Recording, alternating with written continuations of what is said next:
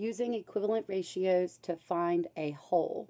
So first I want to talk about the formula you can use for solving these percent problems. We know that percent is always out of 100, and then we can set that to the is what is a certain amount out of a certain amount. So percent out of 100 is equal to the is amount out of the of. So if you can remember, this is how you set it up. Then it's simply a matter of substituting into this formula. So here we have 75%.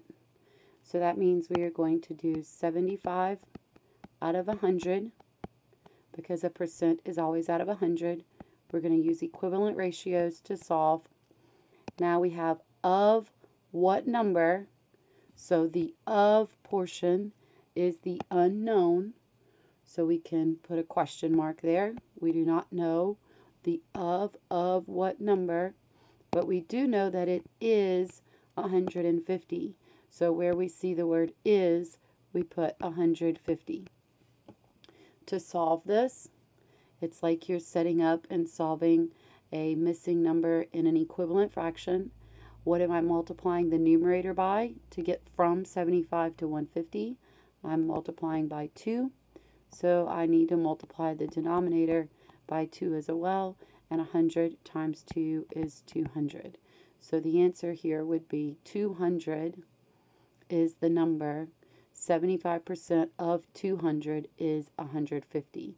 And we got that by taking 75 times 2 and 100 times 2 to equal 150 over 200. Another example. So again, our formula is percent over 100 is equal to is over of. There are 20 students in a math class who have brown hair. This represents 80%. So that tells us that it's 80 over 100. Of the students in the class, what equation, or write an equation that can be used to find the total number of students in the math class. So we do not know how many students are in the math class. So the of the students in the class is the unknown. So we're going to put the question mark or the variable where the unknown is.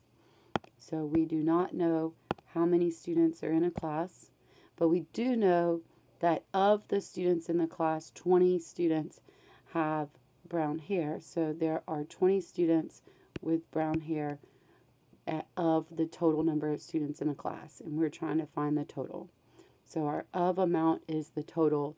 Our is how many out of the total represents the percent that we have. So we would say, okay, well, what am I doing to 80 to get to 20? Because whatever I do to 80 to get to 20, with multiplication, or division, I do the same thing in the denominator. 80 divided by 4 is 20. So 100 divided by 4 is how I would get the denominator, which is 25.